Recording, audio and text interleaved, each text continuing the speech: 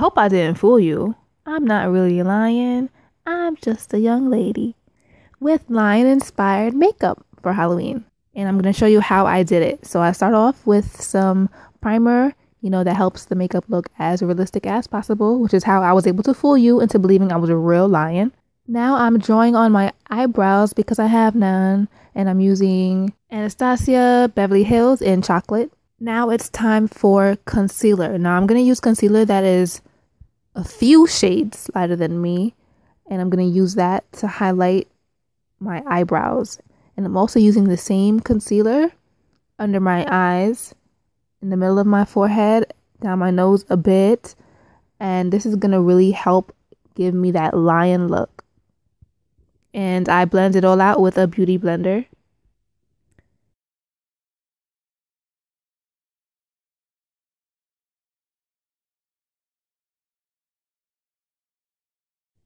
Then I set it with some e.l.f. HD powder in yellow. And then I simply brush it all off. I don't let it bake for long at all. Now I'm using a brown eyeshadow to draw my nose back on since it, became invisible with all that light ass makeup. And I'm gonna just blend it in.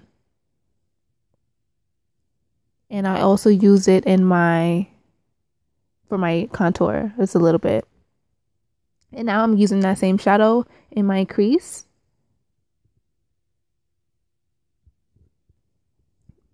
Making sure I connect it to the lines I drew on the sides of my nose.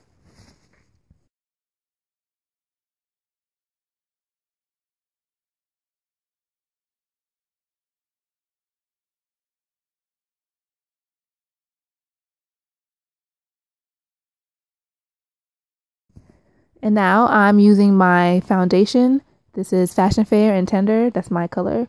And I'm just going to blend that out in the areas where I didn't conceal.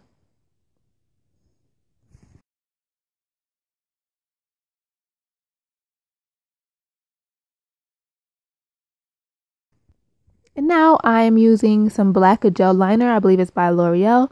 And I am giving myself a dramatic winged eye.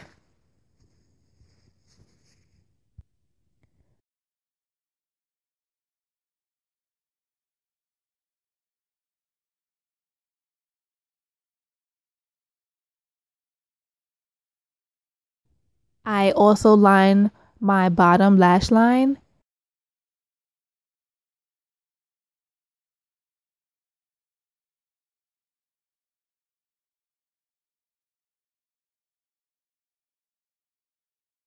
And I attempt to draw a quick curve, similar to a real lion. Lions don't need makeup to achieve a dramatic eye. They have it naturally. Lucky kitty cats.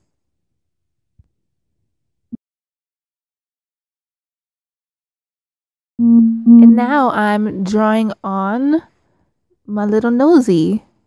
I'm freehanding, just freestyling as I go along. I don't know exactly how I want it to look at this point, but I pull it together and I fill it all in, almost all in, leaving a space.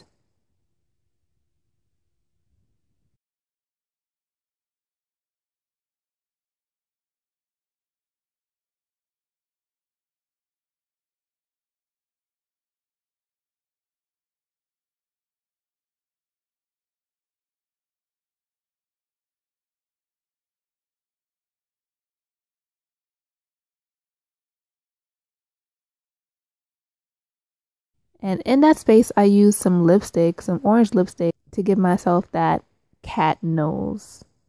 And I use my finger to blend it out a bit, just a bit.